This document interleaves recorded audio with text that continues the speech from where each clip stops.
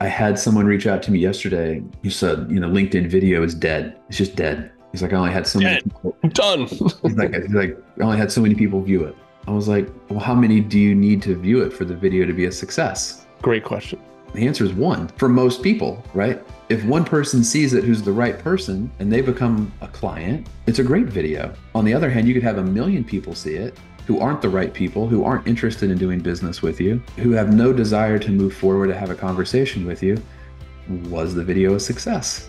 But I think we're all hooked to the dopamine. This is amazing. Like, and I'm going to share this, and I do not mean this to sound in any way pretentious, braggadocious, or like in any way like that. But I have to say this, and you can probably understand and relate.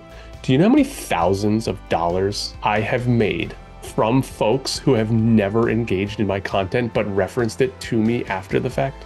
I would say most of the clients that we have got from LinkedIn specifically, I had no idea that they were following the content. Never liked anything, never commented on it. All of a sudden, they just showed up on my calendar because they scheduled an appointment. So you never know in real time.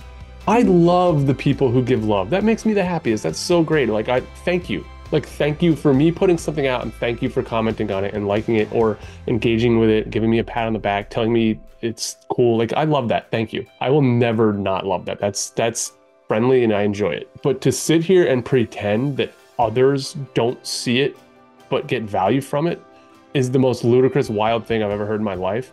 Like, do you forget that we used to put ads in the yellow pages and you couldn't track how many people looked at Know My Plan on page 332?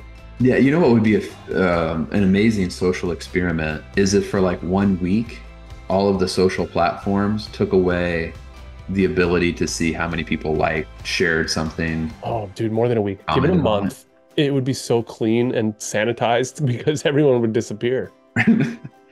They're not getting that dopamine hit, There's right? no reason to show up.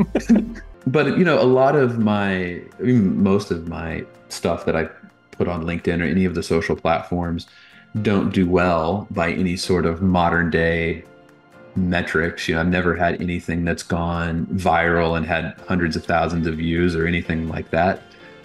Maybe if something had 5,000 views, to me, that would be viral in 2024 Nick Nielsen land. But it doesn't matter. It just doesn't matter. I just feel it's about consistency, sharing to the world a little bit about yourself, sharing with the world a little bit about how you work with people and some of the questions they solve or you solve. And you just want to be in the mix when the people have the pain point of the two or three things.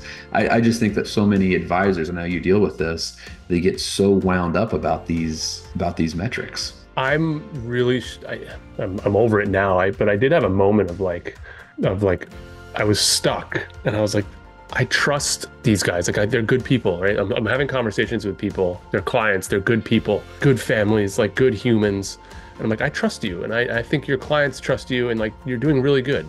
You explain to people in a terrific fashion of how to, like, it's not timing the market, it's time in the market. Like, ignore the noise.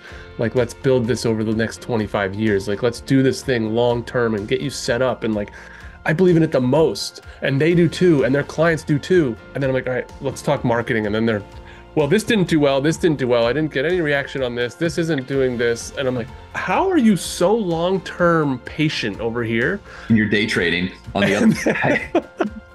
It's literally like, I'd go upstairs and like get a coffee, my wife, and talk. I'm like, honey, I don't understand. Like, it's almost like Jekyll and Hyde sometimes.